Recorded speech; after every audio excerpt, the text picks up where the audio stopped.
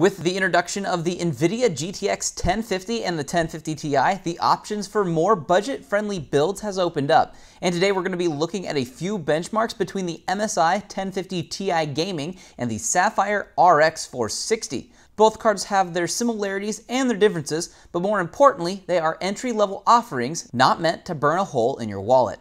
As for our testing platform, we used an i7-5930K on an Asus X99M with 32 gigabytes of Corsair DDR4 at 2133 megahertz.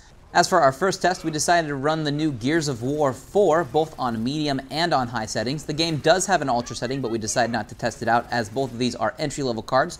Although on a few of our future tests, we will be running at higher settings to push these cards to their limits to see if they can run newer titles at higher settings. To start things off though, we ran the 1050 at medium at 74 FPS, and the RX460 scored 53 FPS on medium, while on high, the 1050 had 65 FPS as an average, and the 460 had 46 FPS. The frame difference between the two on medium is 21, which is a pretty significant difference for an FPS average.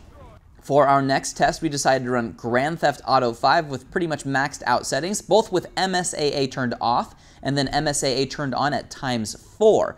For the first test, the 1050 scored 71 FPS as an average, while the 460 averaged 49 FPS. And then for the test with the MSAA turned on to ×4, the 1050 Ti scored 54 FPS, while the 460 scored 33 FPS. As for the difference between the two, with MSAA turned off, we had a 22 frame difference for the average. As for our third test, we decided to go with the demanding Rise of the Tomb Raider on high. We tested it with both FXAA and SMAA. For the first test, the 1050 Ti averaged 56 FPS, while the RX460 averaged 43 FPS. And then for SMAA, we saw an average of 51 for the 1050 Ti and 40 for the RX460. The average difference between frame rates between the two cards is 13 in favor of the 1050 Ti. And as for our final test, we decided to run Dirt Rally on Ultra with MSAA at ×2 and ×4. The 1050 Ti ran the game at 81 and 71 for the ×2 and ×4, and the RX460 ran at 52 and 44 FPS. The difference between the two at MSAA at ×2 was a 29 FPS difference. Averaging out our tests between all four, the difference in the FPS averaged 21 better on the 1050 Ti. And as for thermal temperatures, the GTX 1050 Ti averaged 13 degrees Celsius cooler than the RX460 while under these tests. As for a conclusion, it's pretty safe to say that the 1050 Ti is a very strong contender against the 460, winning this test fairly handily.